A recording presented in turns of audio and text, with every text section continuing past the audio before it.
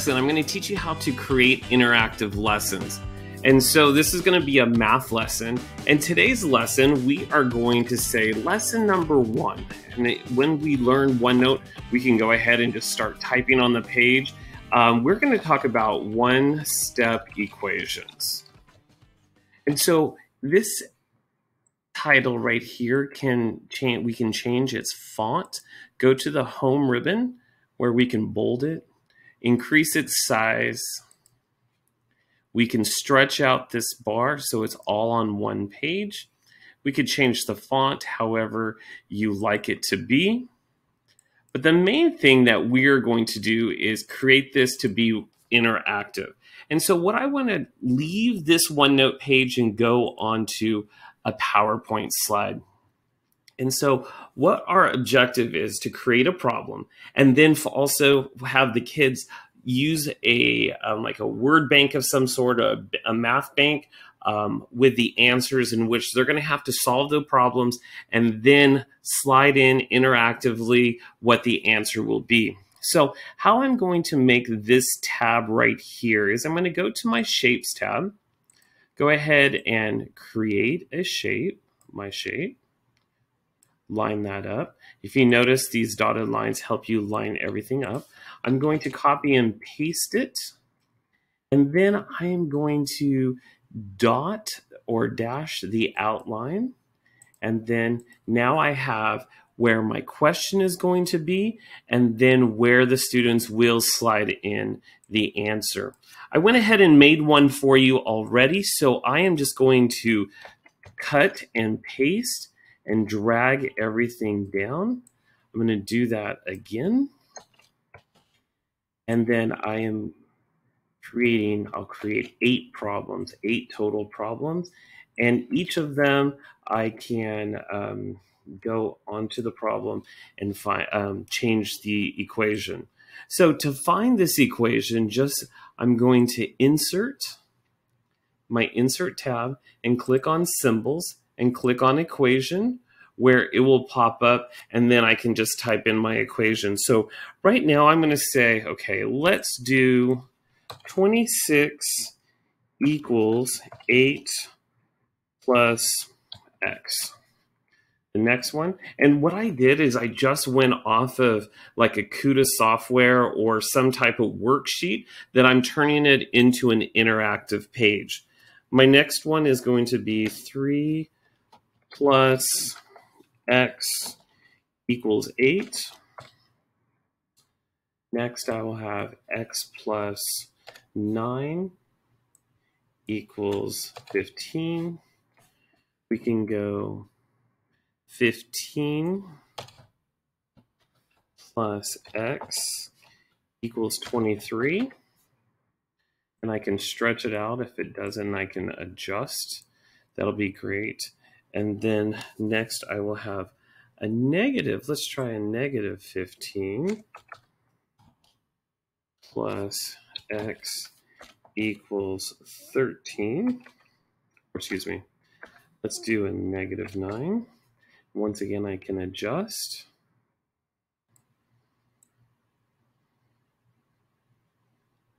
Put that in there. And then I'm going to say x plus 3 equals what? Let's see, 8, and then 4 plus x equals 17. Let's keep it at 17. We can go from there. So now that we have all of our equations that we are going to create, and so I am going to use the snipping tool. And so the snipping tool is right here at the bottom, where I am going to click on the snipping tool. If you don't know how to get to the snipping tool, you can go to the search menu, type in snipping tool right up here at the top, and it's going to pop up. So we're going to do a new snip, and I am just going to snip right around my equation. This is my copy, and then I just go right into and paste it right into my OneNote. So I'm going to do that for every single problem and from place to place again. So here we go. I could snip this whole thing right here. Copy, go to my OneNote, and then I'm going to paste it in. So you might say, well, how can I get this to be interactive? Well, I'm going to insert, and I can insert equations as well in my, my OneNote. So I'm going to type right here, and all I'm going to say is x equals 18. And that would be it. I'm going to get I want to get my size and my font size all in the size that I want, because all the kids have to do is drag that answer right there. So let's see, what are my answers? You have to make sure, let's see, first one is 12. So I'm going to just copy and paste. My next one is going to be 18. My next one is going to be 5. And I'm just hitting the Control C and the Control V button. Right now I'm hitting Control V. That tells me the answer is 6. And then I have 13. And then I have 5 again. Oops. Edit and undo up here. Click off of it. I'm going to go x equals 5. So I'm going to have 2 5s. Okay. Negative 15 plus 6 is going to be 2 6. You probably want to make sure that all the answers are going to be different, and then you can make sure. So here we go. So we have all of these that the students are just going to click and drag into these boxes. And I can also, which one is 6 right here, 13. This is just making sure that I have all of my answer choices. I can put in extra answer choices if I so choose to do so. And then here we go. So here is like my answer key. So I'm going to start putting in directions. So I'm going to go ahead and go to my home tab, or I can just go ahead and click in. It says solve each of the following equations.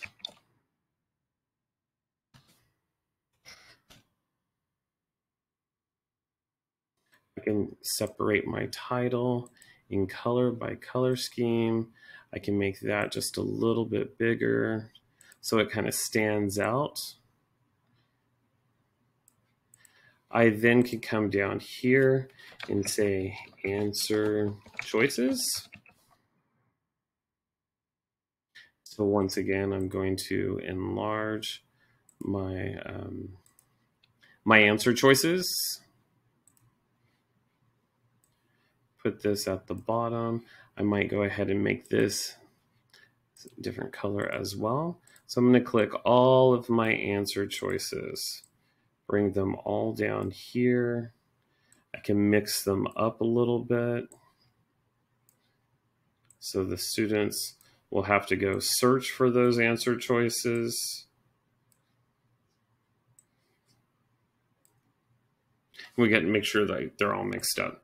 So now you have an interactive piece. I might want to also tell the students, hey, so I can, let me go ahead and shrink this a little bit, adds a little bit more room.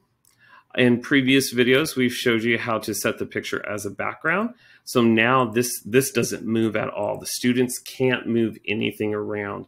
They can have it, it stays very solid for them. And I want to say show work. I could have the students show their work off to the side.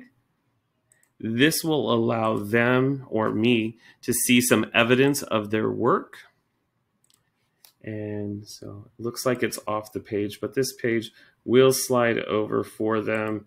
They will have it right there. I could also use the snipping tool to like finalize everything and make it nice and solid. And you can see what I'm doing here is I'm taking, so they can't change any of the words. this is a little trick that I kind of discovered. And then I am going to move this where I want them to show the work and then set the picture as a background. And so right here is where they are going to show all of their work for each of the problems to show how they came up with their final answer.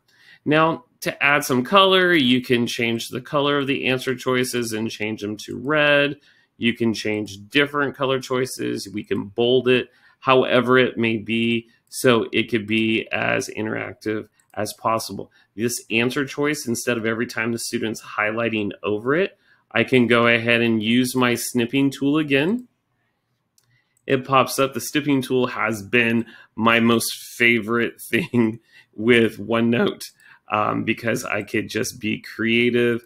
It makes it, let's see, let's put it right there. So I'm going to delete what I just wrote. Now I'm going to right click on it, set picture as background, and now this will not move. Nothing will move. I could do the same right here as well if I so choose to do it. But now you have an interactive lesson. And then you can distribute it. We have a video on how to distribute the lesson to your students. So please check out how to distribute a page to your student. But this is how you create some sort of interactive lesson. This is only one, but you could just use your creativity and make it where the students will enjoy.